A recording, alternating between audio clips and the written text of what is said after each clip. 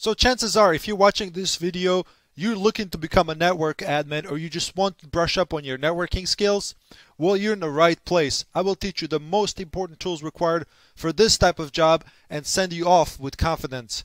Once you complete this super easy to follow course, you will have the key to succeed in IT world. After all, knowledge is power. In this video, I'm going to talk about dynamic host configuration protocol and the ipconfig command and its use. My name is COBUMAN and welcome to Introduction to Network Administration. And in this video series, I will guide you in becoming a network administrator and what to expect at the job, and also what to expect at an interview for network administration.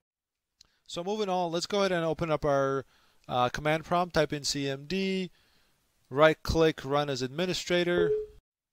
Sorry about that. That was just a pop-up asking me whether I want to run it as administrator. So in here, let's go ahead and use our ipconfig command and see what happens. So type in ipconfig space /all. This will give us information about our local in-network adapter and also a little bit more, a little bit about our PC as well. Okay, so here we are, starting from the top.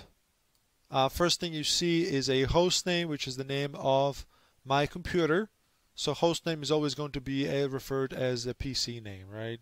So, and just briefly, I'm not going to go over things that are not related to network administration. I'm just going to go over the things that are directly relevant. And also, I will explain and point out the questions that you may be asked at the interview for the network administrator. Okay, so moving on down to Ethernet adapter, also known as local area connection here. So down here we just have a description, which just means it's the name of the network adapter, and below it is a physical address, also known as the MAC address. And this address is a hardware encoded, means it's physically encoded into your network adapter.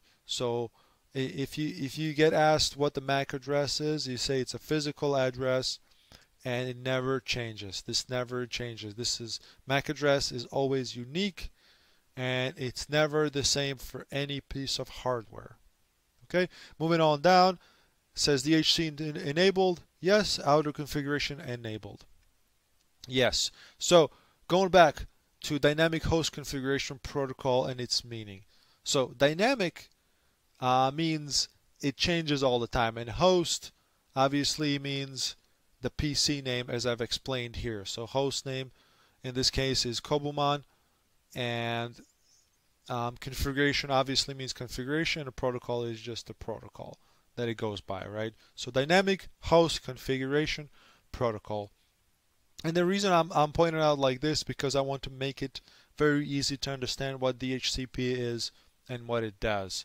And it's the simplest way is to start from the beginning, going from the word itself or the description of what it is, right? So dynamic means it changes all the time.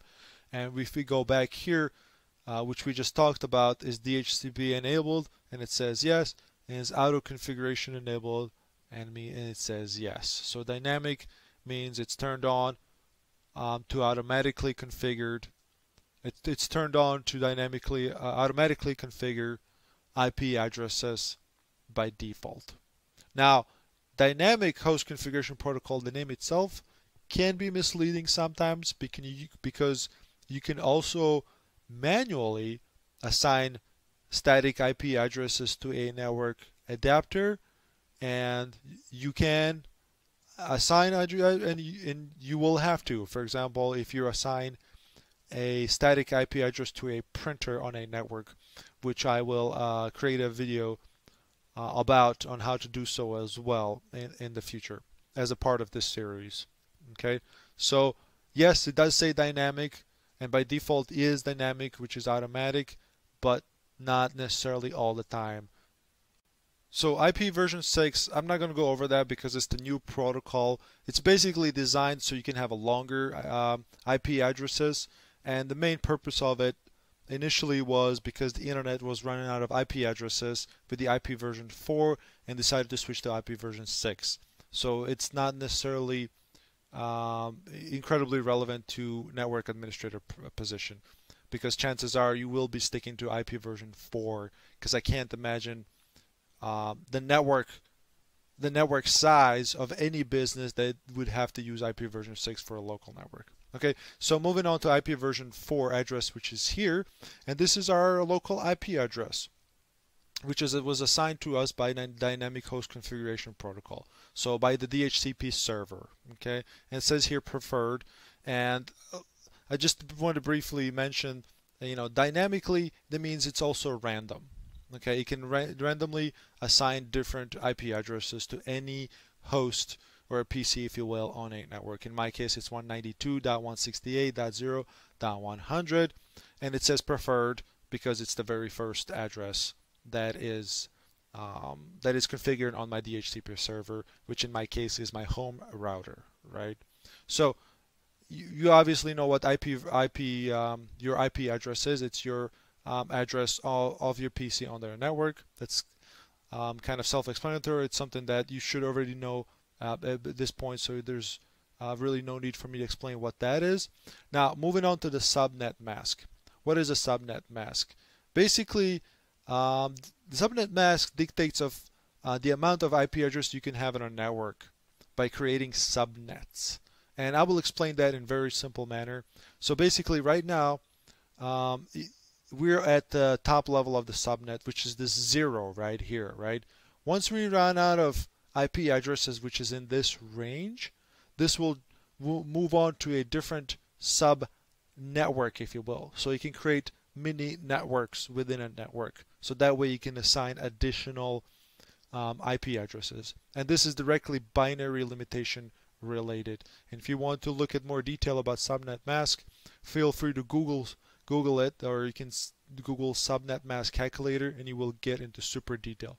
But to make it simple to understand here, especially if you get asked what the subnet mask is on an interview, is a sub network that allows for additional IP addresses on the same network or domain, if you will. Okay, so if we run out of addresses here, starting here, which is very limited, by the way, this is what will happen. This will change to 255.255.0.0. This 255 will change to a 0. It will switch to a different sub network, which will allow it for many more additional IP address for that network. Very simple. So that is subnet mask in a nutshell, right? So moving on to a default gateway. Okay, default gateway. Basically, gateway is just a doorway to a location, and this location just happened to be the DHCP server, right? So it basically tells your computer, here, take this path, send the communication requests through this doorway, and communicate that to the DHCP server, so DHCP can route us, for example, to the external websites or the internet, if you will. Okay, so in my case, default gateway is 192.168.0.1, and if you're on a business network, this is definitely going to be totally different, because they'll want to reroute traffic most likely to a proxy to filter it or whatnot, but it's definitely not going to be that. I guarantee you that. Okay, so that's what that is. It's just a doorway or a path for a guidance or a guide path to a DHCP server. Okay, it's as simple as I can explain it, guys. Okay, so moving on to the DHCP server, and in this case, this is a perfect example of explaining what the gateway is. So see, it says it's identical to the my DHCP server here. So very self-explanatory. The gateway is the door to the DHCP server, which happens to be exactly the same as my DHCP server. So gateway, DHCP server in this case is identical. Very self-explanatory. So in the nutshell, this is what DHCP is and how it functions and what its parts each individual parts do and perform. And as a bonus, I will go ahead and describe what DNS is, which is also stands for the name system, or the domain name service. All it does is basically translates the zeros and ones, or if you will, binary, into something that humans can understand, which is a number. So in this case, domain name server or service translates binary into something that we can read. So in this case, the DHCP server address, which is 192.168.0.1. Okay, I hope you guys enjoyed this video. This is just the first part as introduction to this series, and in my next video I will go over on how to add a computer to a domain and how to remove it in a business setting and what it's required of us to do. Okay, that will be all for now. Have a good one, and hope to see you next time. Bye bye.